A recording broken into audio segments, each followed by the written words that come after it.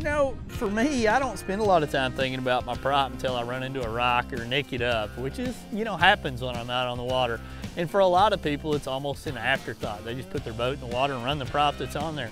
However, the folks at Yamaha understand that it's very important to have the right prop for the job when you're getting ready to get out on the water. So let's hear from them now and learn a little bit more about choosing the right prop. At Yamaha, what we do is we have what we call endless propeller solutions. And what we do is we break out propeller selection into boat categories. So we look at the type of boat you have and identify propellers that work well in those applications. As you can see, our display here is broken out into various boat types and propellers within those boat categories. Stainless versus aluminum is a question that we get all the time, and it really comes down to your boating area. If you're boating in shallow, debris-infested waters, it's always better to go with an aluminum propeller. If you hit something and you chew up a $100 aluminum propeller, it's much easier to swallow than hitting something with a stainless steel propeller and damaging the gear case or more.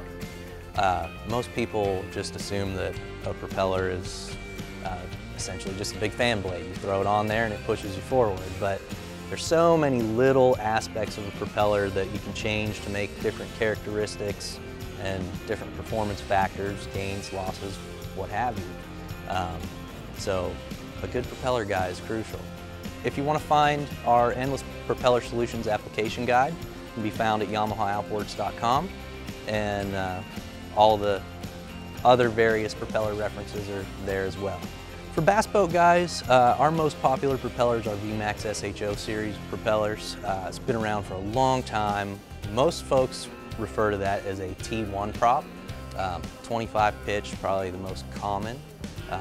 Excellent propeller, works very well on a lot of different applications. So our new engines with 25-inch shafts, SHOs, those are going to run different propellers. VMAX SHO series propellers like to be run very high. They're what we call surface piercing application. They like to run basically half in the water, half out. With a 25-inch shaft, the motor runs a lot deeper in the water, so you're going to need a different type of propeller. From our lineup, that's probably going to be a Saltwater Series 2.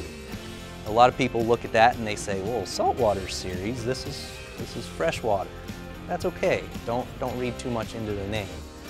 Saltwater Series 2 propellers have a large diameter and range in pitch from 13 all the way up to 23, and will be more than enough for many of the multi-species and walleye boats that are in the market today.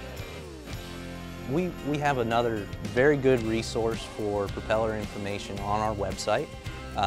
It's called the Prop Shop, and basically Prop Shop is a publication that we put out on a bi-monthly basis, which is full of tips and tricks and different application scenarios for Yamaha propellers.